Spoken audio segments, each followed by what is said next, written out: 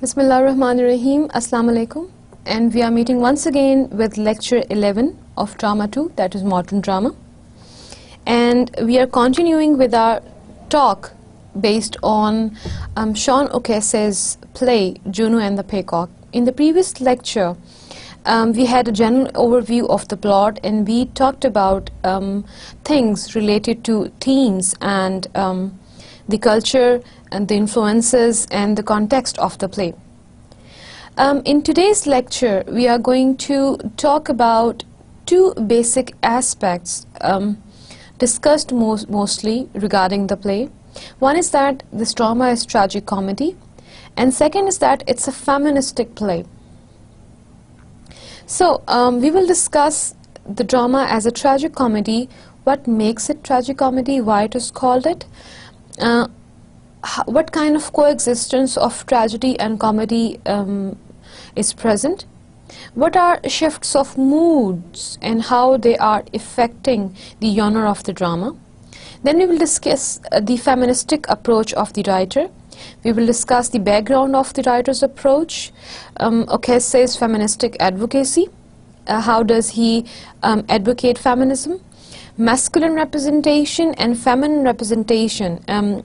This aspect is basically will be discussed to discuss the artistic combination of this clash. How O'Case is presenting feministic approach of his writing by presenting a clash between masculine and feminine characters. And while doing so, we will be discussing Johnny and Mr. Boyle's character as male representation and Juno and Mary's characters as female representation. So in this question, we are not only discussing the feministic approach of the writer, but we are also discussing four of the major characters of the play. So let us start with today's talk. And we are discussing Juno and the Peacock as a tragi-comedy.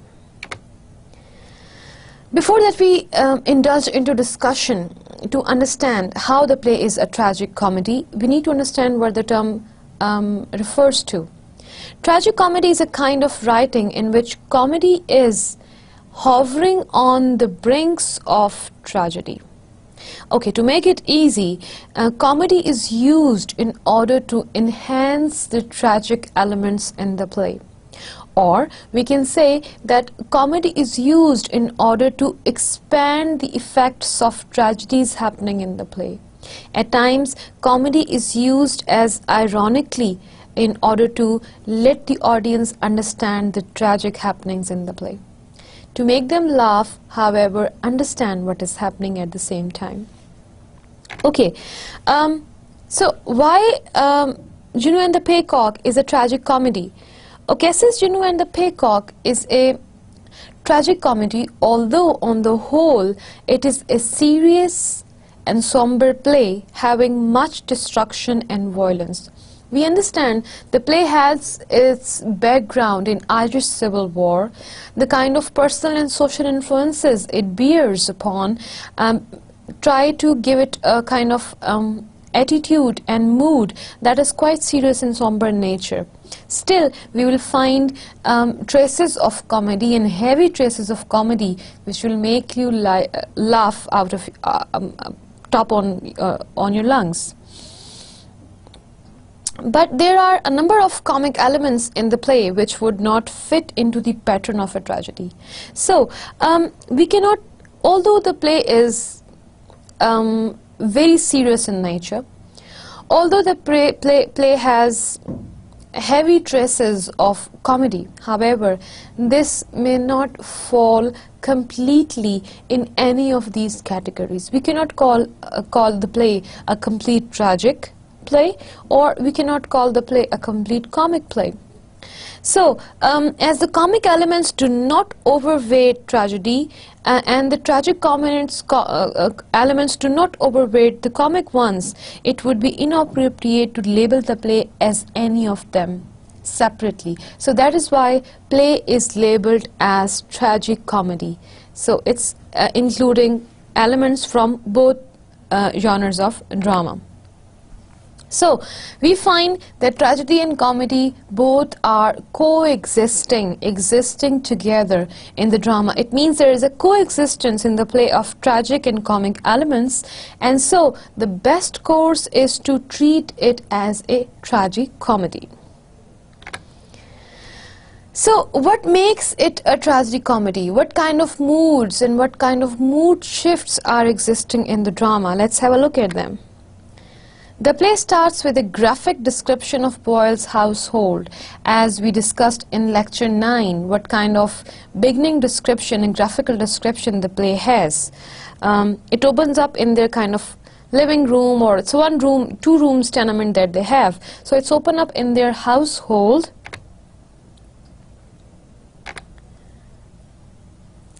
The setting reflects the poverty of the dwellers. The setting shows what kind of social status the family has, and we discussed the theme of poverty in the previous lecture in quite detail.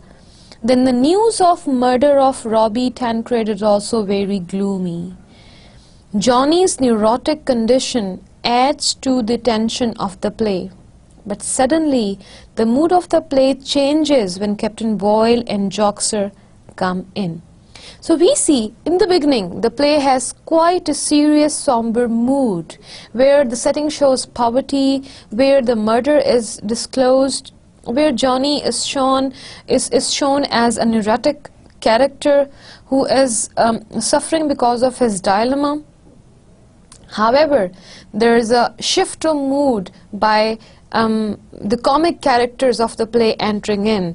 It's not that they are totally comic characters or jokers of the play. It's like they keep the appearance of a comic character and comic elements. So we have Captain Boyle and Joxer, his close dear friend, coming in, and that changes the mood of the play. So a mood transition takes place. It's from serious to lighter note now. And we see Mr. Boyle as a grotesque character. It's his articulation, his appearance, his movement. So he is basically a comedy many a times, comedy of articulation, his speech, comedy of appearance, the kind of dress he is in most of the time, the comedy of the movement, the kind of movements he takes on the stage, all make you laugh a lot. The description of Mr. Boyle and Joxer's physiognomy creates laughter. The way both talk, the way both speak, and the way both articulate, the way both discuss on things, and the way both describe the things, all is very funny. They are in fact grotesque characters. Mr. Boyle's neck is short and his head looks like a stone ball on top of a gate post. So the kind of appearance that he's keeping in the drama is very funny. Grotesque in its literal meaning means a kind of fantastically ridiculous kind of thing. So if it is described in terms of appearance, you can understand what kind of funny appearance it would be.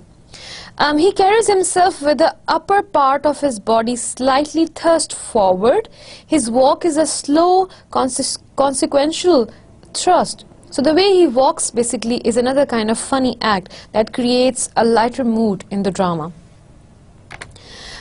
So we can call to some extent Mr. Boyle's character and Joxer's character kind of comic relief, but not all the times, however most of the times.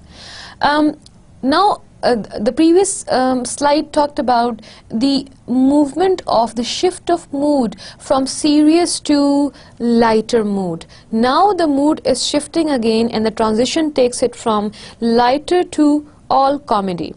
Now, how this comedy happens? When Jerry Devine enters, the situation becomes more ludicrous, more absurd.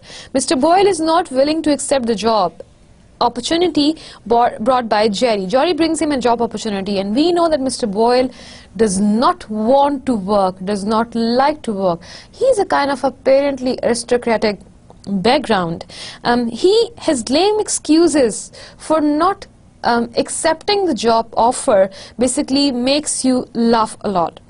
We again burst into great laughter when we see Junu hiding herself to catch Joxer and Captain Boyle as they make themselves at home. Since both are sitting at home, so Junu is hiding herself behind a kind of obstacle in order to catch Joxer, because she thinks he is one main reason that Captain Boyle is not able to focus on his responsibilities. Joxer's word, a darling man, a darling man, a darling thing is basically his attempt to escape from the situation at the sight of Junu when Junu catches them. Mr. Boyle's pretension that he is searching for a job, all this basically, the kind of articulations and the kind of speech he produces, in contrast to the type of situation they are in, this brilliant contrast makes you laugh a lot. So here, when this all is happening, the mood of the play is totally changed from serious to all comedy. And if you are thinking, if you're watching the play, in the beginning you would think it's a tragedy, it's a tragic play. When you reach this point, you will find, oh no, this is a comedy. So let's see what happens in the coming transition. Then you will find there are great times of amusement. We analyze a dialogue by Captain Boyle. He says, when he's trying to create excuses for not doing and accepting the job that the character brings him, he says, wouldn't it be a climbing job? How would you expect me to be able to go up a ladder with these legs? And if I get up myself, how am I going to get down again? And we're also much amused when Captain Boyle is interrupted while singing, because he is singing and he gets interrupted twice and thrice. First by a sewing machine man's entry, and then by the thundering knocks at the door. And when Boyle invites Joxer to a cup of tea, Joxer says, I'm afraid the missus up popping on us again before we would know where we are. Something's telling me to go at wasn't. And this Boyle replies, don't be superstitious, man, we are Dublin, man. This is quite funny. We see that the lady, Junu, is trying to have a catch on Joxer because she thinks he's the one who is making Captain Boyle responsible and not letting him do anything at all. So she is always trying to catch on him. And now we see that Joxer is kind of afraid for the reason that she may catch him again, and he shares this fear with Mr. Boyle, and Mr. Boyle says, don't be superstitious, men, we are Dublin men. So in a way it's a kind of ironic situation, referring to Dublin men as the men of courage and men of power and men of determination. However, what they are doing is altogether a brilliant contrast of situation. Okay, we're also greatly amused when we find Joxer Delhi and Mr. Boyle discussing about books and history, but their mock intellectual discussion is interrupted by the voice of a coal vendor. Again we burst into laughter when Joxer flies out of the window at learning the voice of Junu. So we are finding Junu following Joxer, and Joxer basically running because of Junu from here and there. So no matter whether it's a window, he will try to fly out of the place. In fact, this whole episode is fantastically humorous and funny, but in this fun and ludicrous absurd description there is a tinge of pathos, there is a tinge of sadness as well. For example, at one place when Junu is giving breakfast to her husband, she says, here, sit down, take your breakfast. It may be the last you'll get, for I don't know where the next is going to come from. So apparently it shows a kind of funny situation where is presenting breakfast to her husband. However, the kind of articulation she keeps, the dialogues tell us the gravity of matter, and that is the reflection of their poverty, for she thinks this is going to be the last food, last meal that they're having, because for the next meal she's not sure where from she'll bring it. So even in the tragedy, even in the comic elements, the tragedy is coming in front to let the audience know what is the spirit of the play.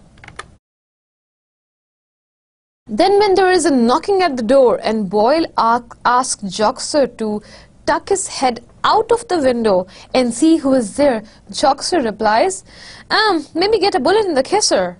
So it shows us the kisser is basically, he refers to the lips, and he says, if I'm going to tuck my head out of the window, I may get a bullet right into my lips. Apparently this remarks may be funny and maybe very funny, the way Joxer articulate them, but underneath there is a grim tragedy in it. The tragedy of Ireland destroyed and wasted by civil war, the tragedy of fear prevailing in the society. Boyles remarked that the clergy always had too much power over the people in this unfortunate country. So it's a kind of criticism on the system by this comic character. Again we have a switch of mood, and now it's combination. You can see the transition of mood. It was somber, it became lighter, then moved on to comedy, then a little touch of tragedy, and now it's going to be a combination of comedy and grim mood. So this again shows the grim situation of Ireland. Thus here we have an intermingling of light and serious elements of a mixture of comedy and pathos. So in Act 2 we see a fair divide of different types of mood, but all setting up together. A lighter mood, a comic mood, a somber mood, a serious mood, a sad mood, all are intermingled together to create the color and the feel that the play has. In Act 2, in this Act 2 we have much laughter. We see that the changed attitude of Boyle at the prospect of false will. Now we see a character, a lame character, a useless, futile character who has the airs of aristocracy, who thinks of himself as a kind of very noble character, a person who would like to fight in the army against enemies, a person who would like to sail in the ocean against the against the cruel waves, and he thinks very heroic of himself. And when he gets this, when this provoking situation gets in, he is being informed that he is going to be inherited a will.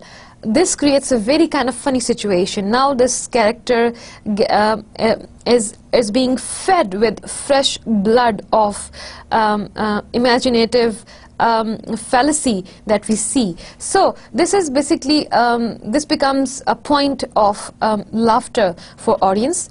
The singing of Juno and Mary is another point to laugh and enjoy, and Mrs. Madigan and especially Joxer and Mr. Boyle are amusingly funny in this episode. That is the Act 2.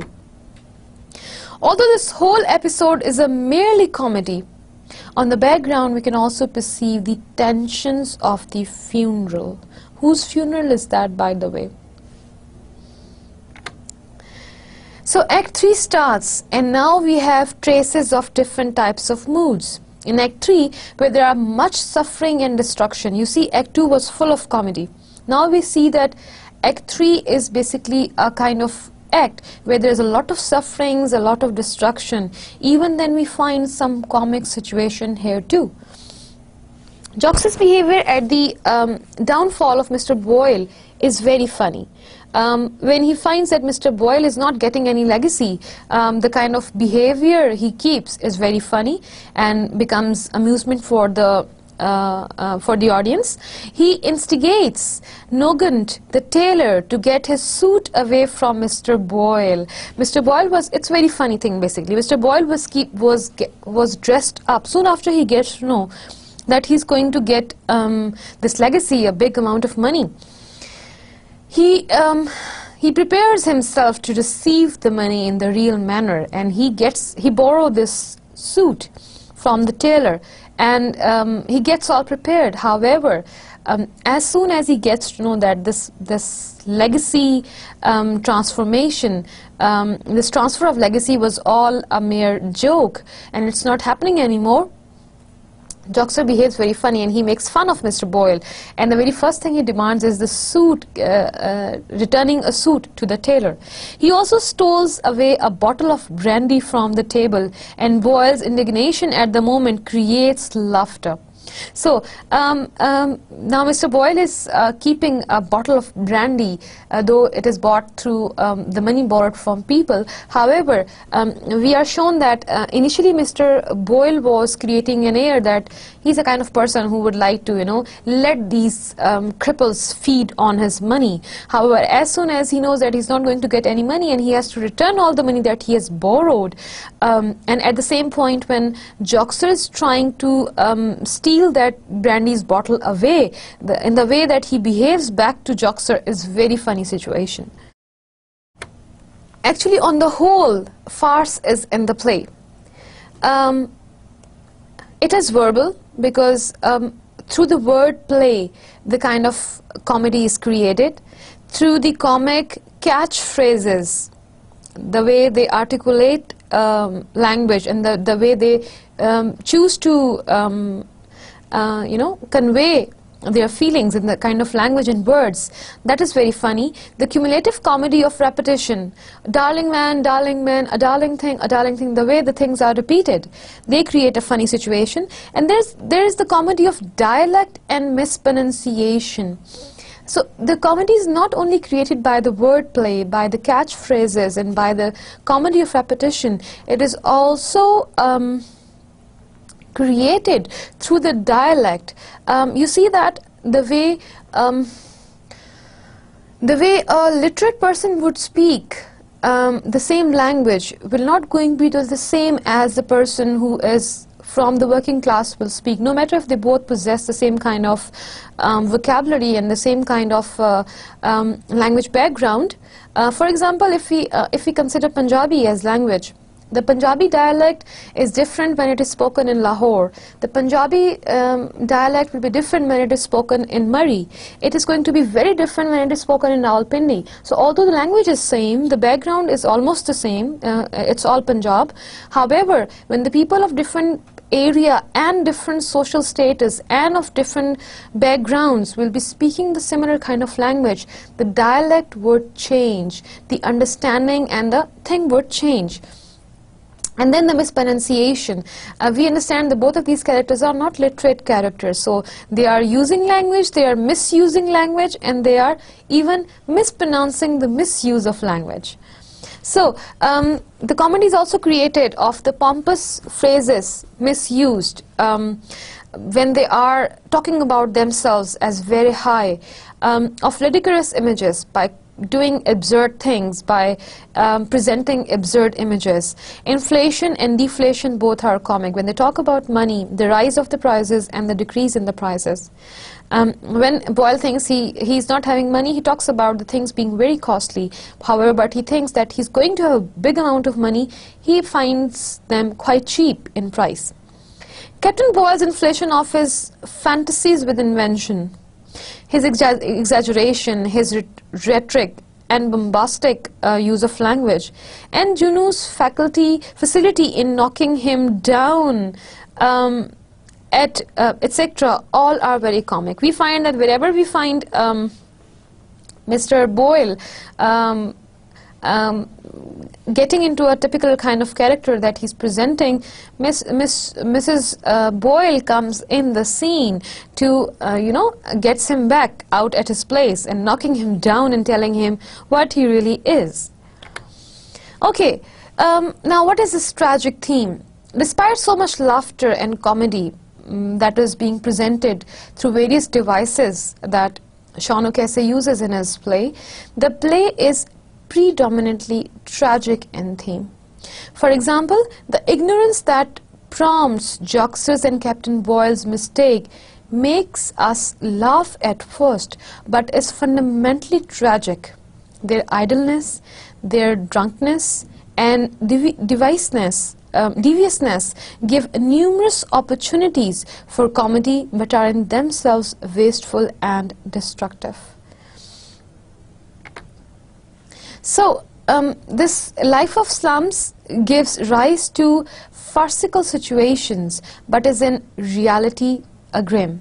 Thus the superficialities of certain circumstances of Dublin of life make an audience laugh, whereas these are tragic if examined in full. For example, heroes becomes cowards, as the Boyle and Joxer and Johnny are. Nationalism becomes jingoism, as the Johnny is. Labor, humanitarianism becomes inhumanity. So all these things are shown in a kind of contrastive situation that again gives a sharp effect of tragedy. Moving on with the theme, these are the tragedies of the play which are mingled with comedy to enhance their effect on the audience. So the pith and Juno and the Peacock, a tragic comedy, the pith and marrow of all this discussion is that comedy is here, in fact, hovering on the brink of tragedy, and so we are apt and just when we call Juno and the Peacock a tragic comedy. So whatever all the things that we discussed, why the play is tragic comedy, what makes it tragic comedy, and what are the elements, what are the shifts of moods, if we discuss all of them, we are able to support our statement that Juno and Peacock is indeed a tragic comedy. So after discussing the play as a tragic comedy, we are going to discuss the significance of play as a feministic playwright by Sean O'Casey. So what makes it a feministic exercise? We will discuss this aspect of the play, keeping 4 aspects active. Background of Sean's feministic approach, O'Casey's feministic advocacy, what is basically he is presenting and projecting, masculine representation of Johnny and Mr. Boyle, and feminine representation of Juno and Mary.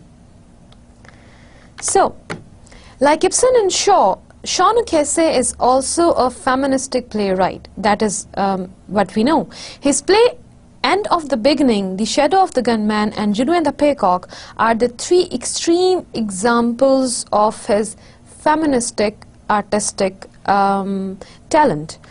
What is the background of his approach of feministic writing?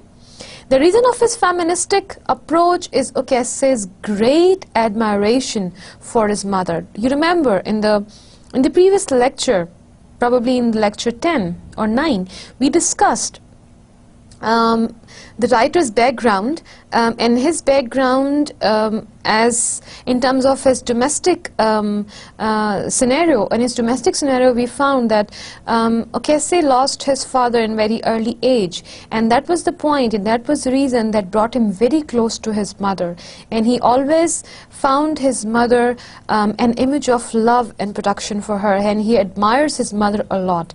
Most of his plays you will find different characters resembling or showing his motherly affection that he keeps. He led a very miserable life with his mother in slums.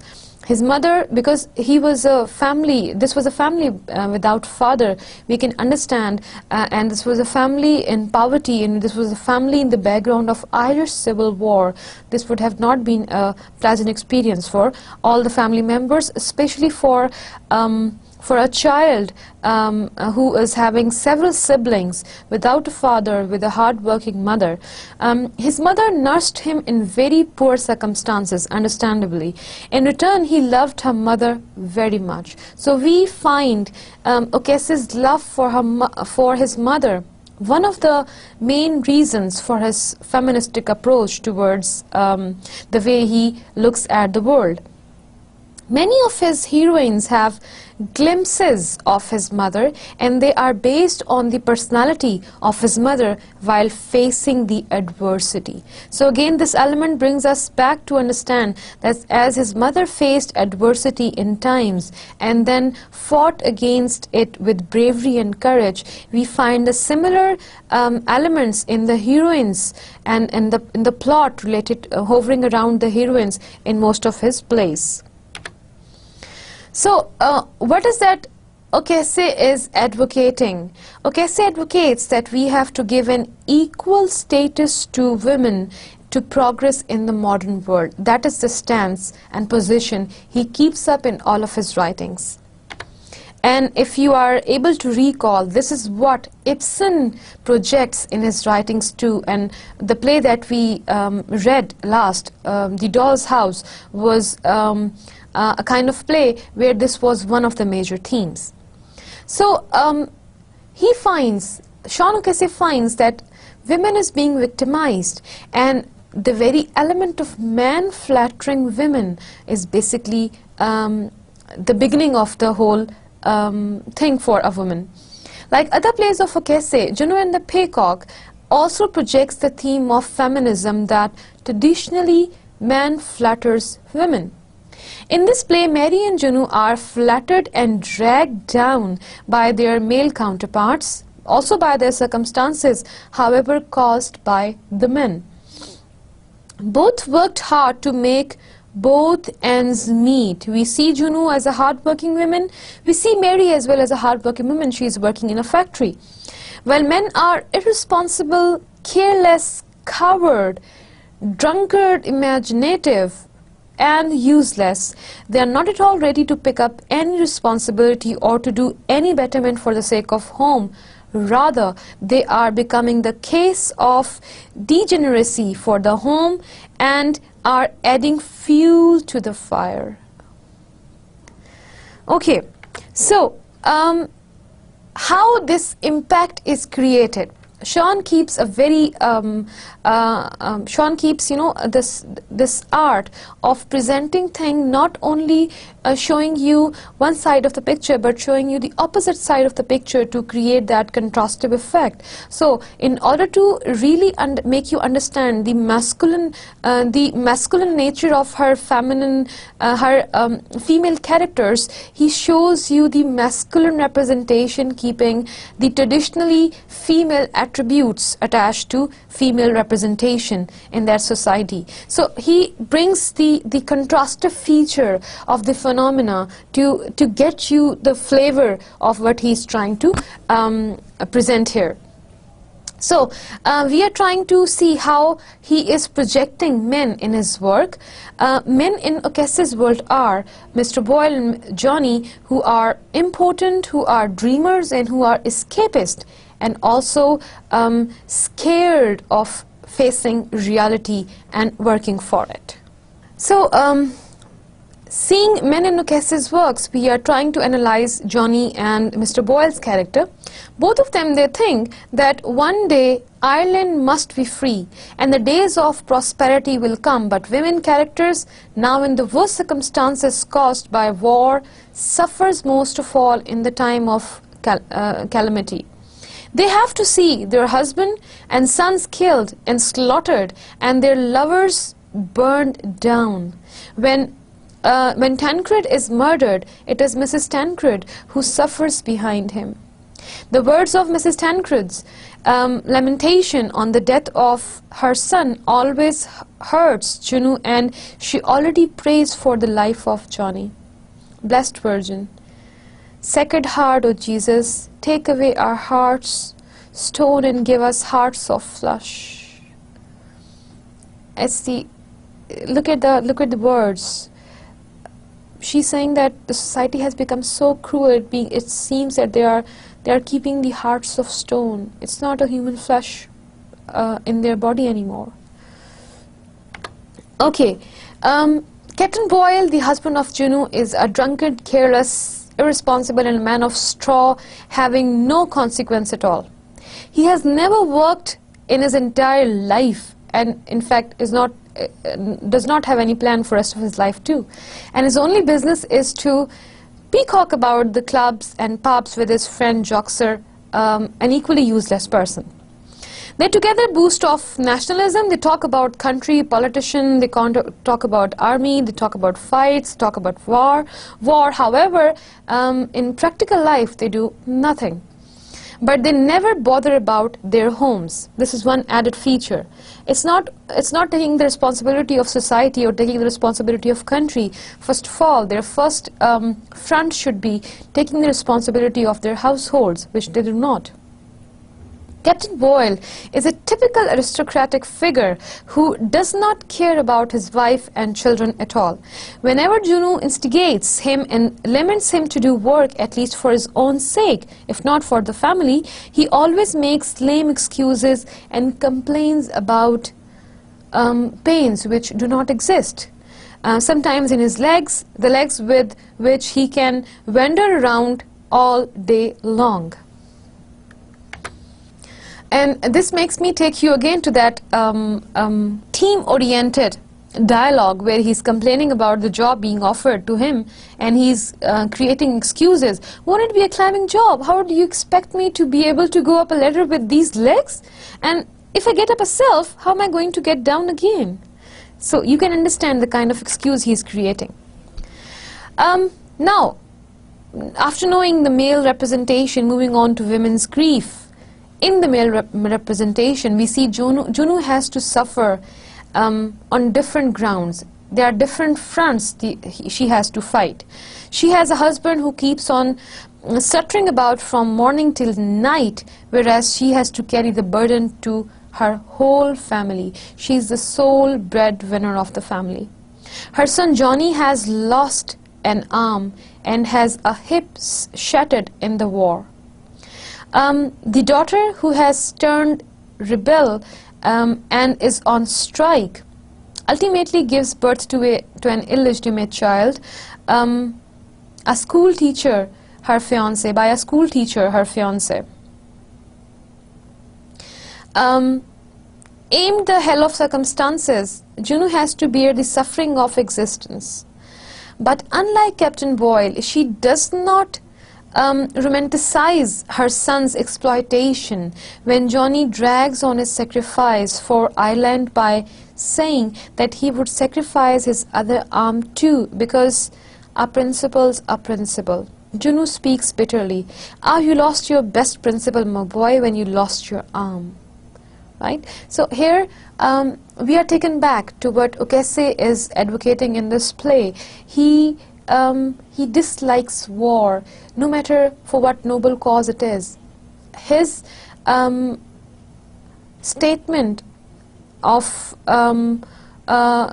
what he wants to bring in front is that no matter how noble the reasons are, in any case the loss is of lives, and the loss is of society, and then the loss is of generations. So that is what is being told here, that principles are made for men. Men are not made for principles. So if you find, we find Johnny calling here that no matter if he has lost one of his arms, he's now ready to lose his other arm as well. But his mother says, it is of no use. If you losing your arm will not bring us any good, will not solve the issue, will not make us win the war. So it is useless here. We have female representation where women are realistic and also disillusioned. Okese very beautifully portrays the high status of women, that women are more realistic in their approach to life in general and to war in particular. So, here we see, though Juno is an uneducated woman, yet she holds her dignity and shatters the web of idealism attached to war and trade unionism. When Mary emphasizes that a principle is a principle and tries to justify her call on strike, Juno remarks very realistically. When the employer sacrifices one victim, the trades union go one better be sacrificing 100. So what you are sacrificing for? You're not taking care of the people who are being victimized under this act of sacrifice.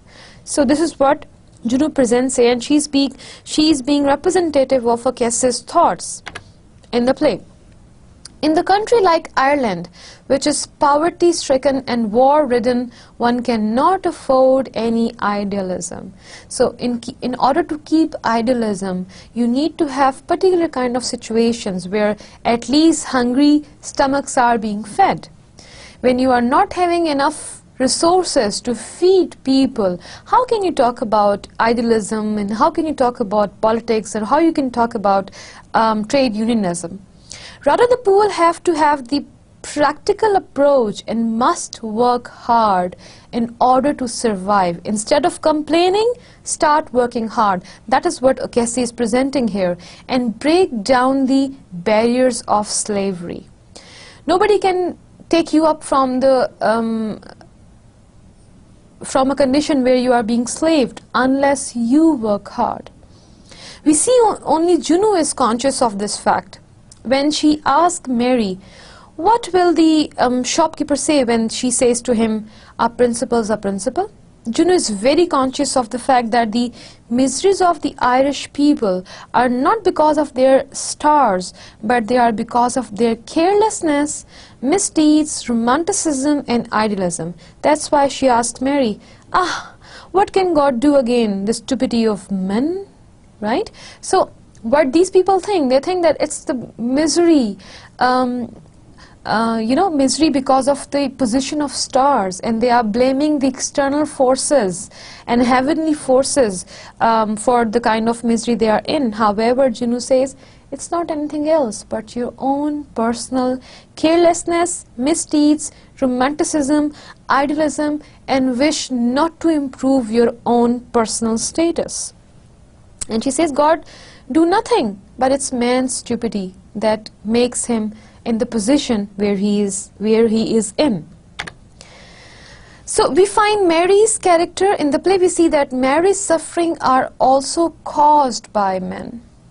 She rejects Jerry Devine because she realizes the fact that Jerry is not a type of man who will stand by her through thick and thin. She realizes Charlie Bentham, but he deceives her and leaves her absolute and with an illegitimate bond. Boyle's so-called questions of honor awaken only on this moment, and he frightens Juno of dangerous consequences of Mary if Mary does not leave the house. Now again, another string of contrast between appearances and reality. And here Boyle's character again comes in front, where he is afraid of the kind of consequences they'll have to face if Mary does not leave the house. Why? Because she has been into an illegitimate relation with a man, and now when people will get to know about it, what kind of things they are going to face in the society, what kind of threat to their honor is Mary's presence at home.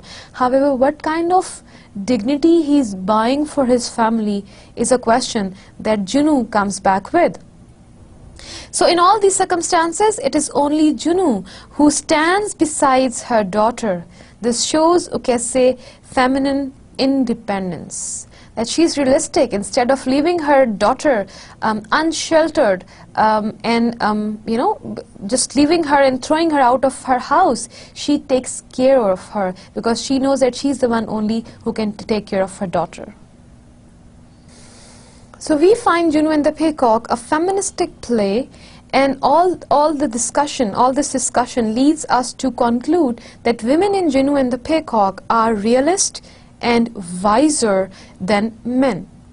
They have the awareness of life which men lack. This assumption of O'Casey is not based on lie or any idealism, because he shows it, and his characters are reflecting the society of 1923.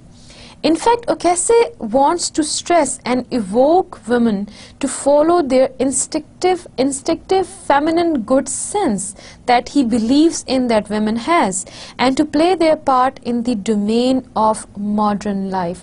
That is what is the basic advocacy of Sean O'Casey in his writing.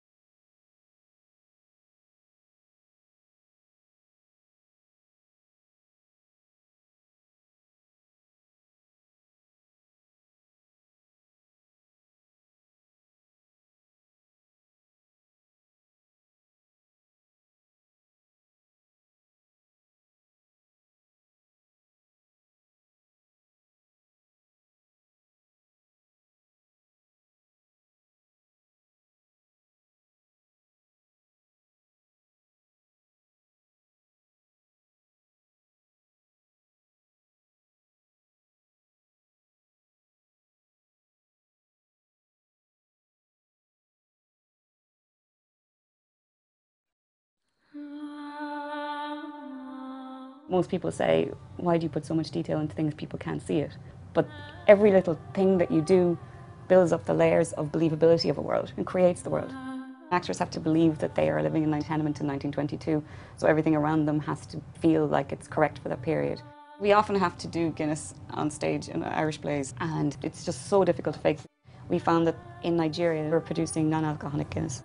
It works and it's non-alcoholic, so it solved all our problems. Basically, we decant this into a period Guinness bottle so that when it's actually poured, they can actually get ahead, so it looks like they're pouring a real Guinness. She is calling, calling, calling, in the wind and on the sea. During the Paycock is one of those plays that I think every generation needs to see at the Abbey Theatre.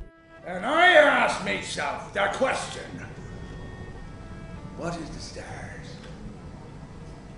What is the stars? Juno and the Paycock is a result of the first ever co-production between the two national theatres. This production marks the debut of 8 Irish actors on the Abbey stage. Co-producing this amazing Irish play I think is significant, and it's to be directed by Howard Davis. And it's also marking the debut of one of Ireland's renowned, internationally lauded designers, Bob Crowley. It's a big deal to be here for the first time. It's a huge Georgian room that you'd find in Henrietta Street or North Great George's Street. It's got a kind of a falling down, filthy, infested grandeur. And you're seeing nearly 300 years of decrepitude. That's a darn proverb. A darn. The world premiere of Juno happened at the Abbey Theatre, so it's very much a part of the family jewels. It's part of our legacy.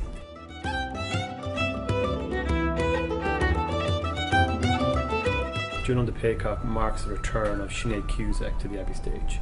It's well over 40 years since she was last here. She's done every major Shakespearean lead, but has never done O'Casey on the stage. What was so extraordinary about O'Casey is he put the working class central to all his plays. Quiet! For your mother's sake! He does it with humour, and he does it with compassion, and he does it with, wit. I mean, he's brilliant. What is the stars? What is the stars? The relevance of the play just strikes me every time I do it. The politicking and the posturing that was going on then is still going on now. And there are evictions and repossessions and all the things that happen in the play are happening on a daily basis here in Ireland. Shows the whole country is in a state of justice. They have nothing, they have absolutely nothing. It's within living memory that people lived in these extraordinary houses, 100 people living in one house with no running water, 10, 20 people in a room maybe sometimes. It takes this woman, Juno Boyle, to hold this tiny nuclear family together under the most appalling circumstances. But it's a love letter, it is ultimately a love letter really from O'Casey to his mother, I think.